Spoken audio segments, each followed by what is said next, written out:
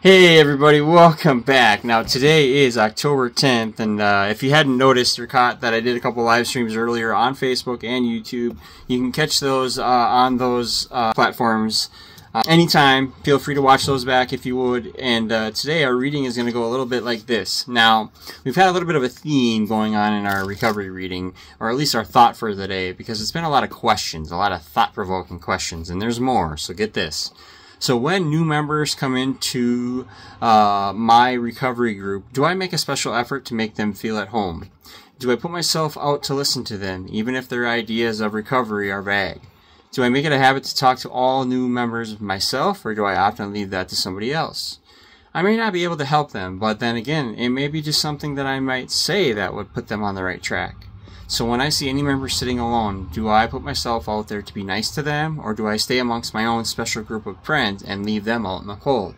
Some pretty good, valid questions. So are all new AAs my responsibility? New members, new people? They are.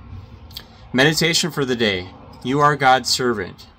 Serve Him cheerfully and readily. Nobody likes a servant who avoids extra work, who complains about being called from one task to do less the enjoyable one. A master would feel that he was being ill-served by such a servant. But is that not how you so often serve God, though? You see, view your day's work in His light.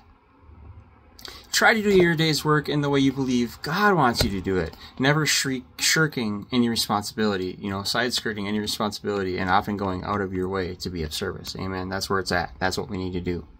So I pray that I may be a good servant today, and I pray that I may be willing to go out of my way to be of service. Now, if we jump over into our Al-Anon book, which we often do, I don't read it every day on here, but I have to share these ones in early October because they are just so good. So today, October 10th, is this in our Al-Anon book. Without faith in a power greater than ourselves, I am like a storm-tossed ship without a rudder. I am flung from one trouble to the other.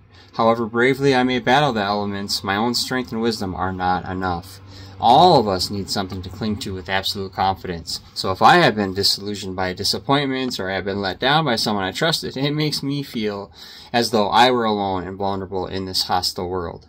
I will not deprive myself of God's help and His guidance. I see too that this work in the program, in Al-Anon even, as we share knowledge, courage, and hope with each other. Confidence and dignity are restored to us by the knowledge that we are God's children, and in Him we are safe. Amen. So today's reminder is this. If my faith has been dimmed by disappointment, I can begin to regain it by clinging to a spiritual idea like the one expressed in the Serenity Prayer, which we spoke about today on our live streams. Amen. I love how God works. This living philosophy will give me a secure foundation of faith. So we walk by faith, not by sight. And that's in 2 Corinthians. Get some! Love you guys. Catch you on the next one.